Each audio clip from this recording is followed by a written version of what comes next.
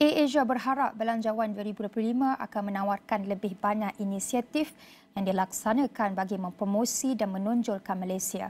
Ketua Pegawai Eksekutif Capital A Berhad, Tan Sri Tony Fernandes berkata, syarikat penerbangan itu tidak menjangkakan insentif khas untuk penerbangan. Sebaliknya berharap peruntukan belanjawan yang lebih besar untuk Kementerian Pelancongan, Seni dan Budaya. Katanya pelancongan adalah penyumbang besar kepada ekonomi dan ia boleh bekerjasama dengan syarikat penerbangan untuk menjadikan Malaysia sebagai destinasi yang lebih menarik. Beliau berkata, matlamatnya adalah untuk bekerjasama dengan Malaysia Airports, terutamanya dari segi pengiklanan. Katanya, beliau tidak menyasarkan kepada sebarang insentif khusus dalam Belanjawan 2025. Sebaliknya, fokus untuk membawa lebih ramai pengunjung ke Malaysia dan mengiklankan Malaysia dengan lebih baik. Fernandes berkata, kerajaan mempunyai banyak keutamaan dalam Belanjawan 2025 dan penggiat industri sewajarnya mengelak daripada mentaliti mengenai insentif dan subsidi.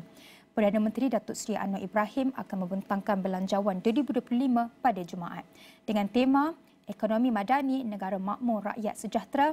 Ia adalah belanjawan ketiga oleh Kerajaan Madani di bawah pimpinan Anwar dan yang terakhir di bawah rancangan Malaysia ke-12 2021-2025 sebelum beralih kepada rancangan Malaysia ke-13 untuk tempoh 5 tahun akan datang.